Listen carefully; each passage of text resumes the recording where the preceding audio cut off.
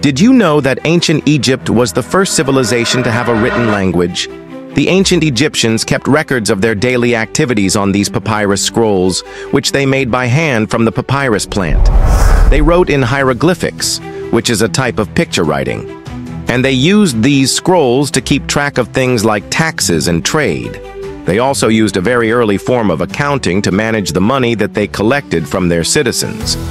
They kept track of everything that went in and out of the kingdom's treasury on these clay tablets.